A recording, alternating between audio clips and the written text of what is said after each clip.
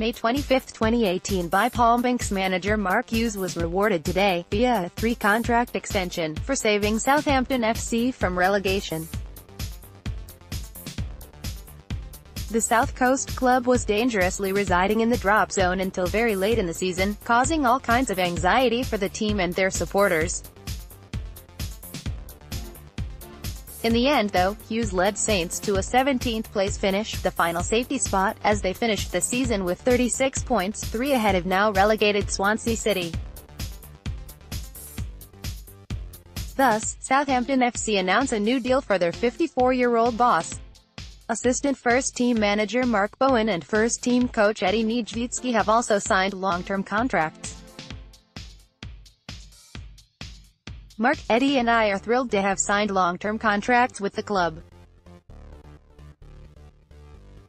It was the only option we considered, having spent the last 8 weeks with the club, said Hughes. Now it is vital that we take the unbelievable support we received from the fans during the last few games into next season.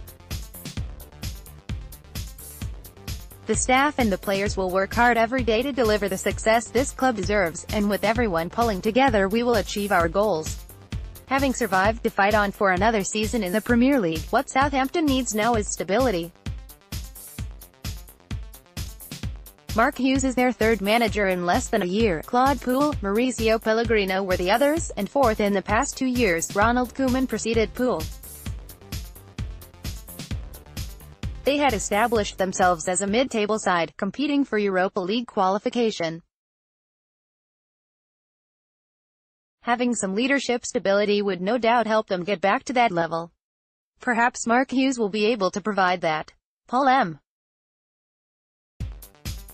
Banks runs the sportsbank.net in the bank News, which is partnered with News Now. Banks, a former writer for The Washington Times, NBCChicago.com and ChicagoTribune.com, currently contributes regularly to WGNCL-TV and the Tribune Company's blogging community Chicago Now. Follow him on Twitter, Instagram, SoundCloud, LinkedIn and YouTube. Powered by Sidelines. Follow paulmbanks.